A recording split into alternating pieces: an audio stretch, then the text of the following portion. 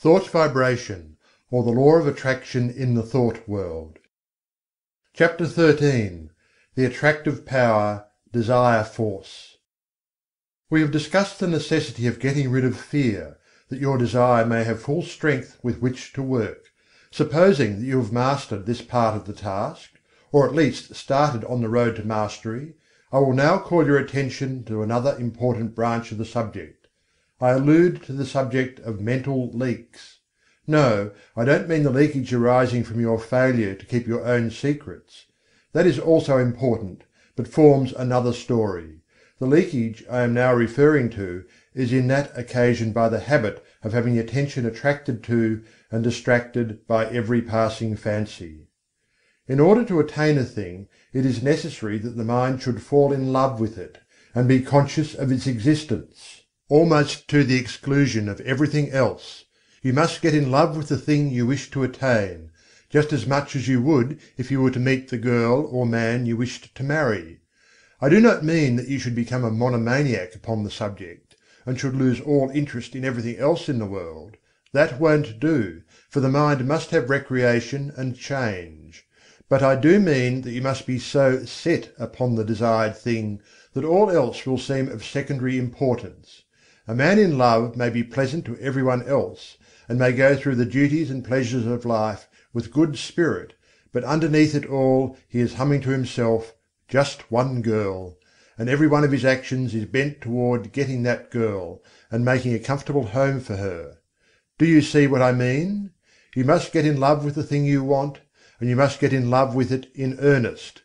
None of this latter-day flirting, on today and off tomorrow sort of love, but the good old-fashioned kind, that used to make it impossible for a young man to get to sleep unless he took a walk around his best girl's house, just to be sure it was still there. That's the real kind. And the man or woman in search of success must make of that desired thing his ruling passion. He must keep his mind on the main chance. Success is jealous. That's why we speak of her as feminine. She demands a man's whole affection, and if he begins flirting with other fair charmers, she soon turns her back upon him. If a man allows his strong interest in the main chance to be sidetracked, he will be the loser. Mental force operates best when it is concentrated. You must give to the desired thing your best and most earnest thought. Just as the man who is thoroughly in love will think out plans and schemes whereby he may please the fair one, so will the man who is in love with his work or business give it his best thought, and the result will be that 101 plans will come into his field of consciousness, many of which are very important. The mind works on the subconscious plane, remember, and almost always along the lines of the ruling passion or desire. It will fix up things, and patch together plans and schemes, and when you need them the most, it will pop them into your consciousness, and you'll feel like hurrahing, just as if you had received some valuable aid from outside. But if you scatter your thought force, the subconscious mind will not know just how to please you, and the result is that you are apt to be put off from this source of aid and assistance. Beside this, you will miss the powerful result of concentrated thought in the conscious working out of the details of your plans.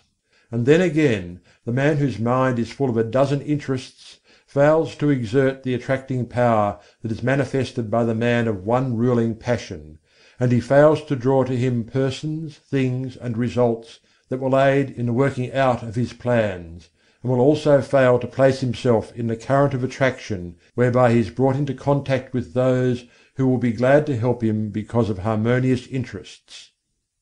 I have noticed in my own affairs that when I would allow myself to be sidetracked by anything outside of my regular line of work, it would only be a short time before my receipts dropped off and my business showed signs of a lack of vitality.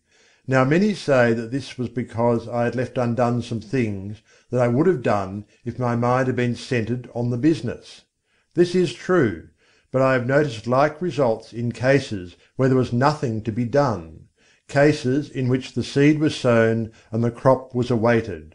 And in just such cases, as soon as I directed my thought to the matter, the seed began to sprout. I do not mean that I had to send out great mental waves with the idea of affecting people. Not a bit of it.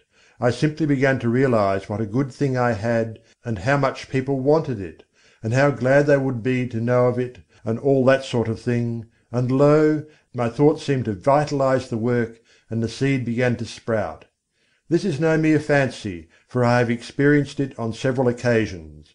I have spoken to many others on the subject, and I find that our experiences tally perfectly. So don't get into the habit of permitting these mental leaks. Keep your desire fresh and active, and let it get in its work without interference from conflicting desires. Keep in love with the thing you wish to attain.